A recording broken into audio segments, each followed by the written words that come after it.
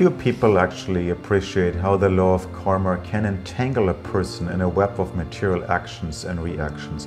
And all that has happened is that everybody gets more and more entangled in this web. It's like being in a spider's web. Sometimes seen before how an insect gets trapped in a spider's web.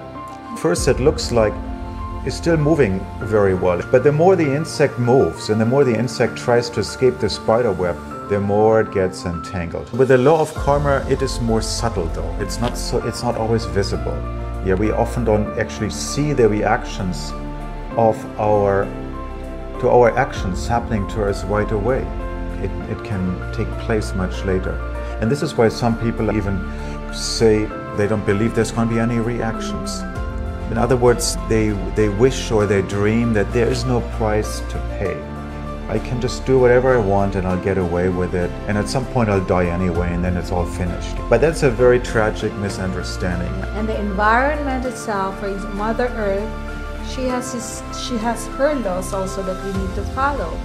So this human form of life that we're now experiencing, it's all about responsibility.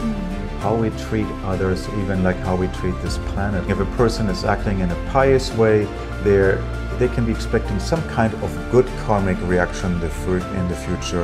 And if they're acting in some kind of impious way, there will be a negative karmic reaction in the future.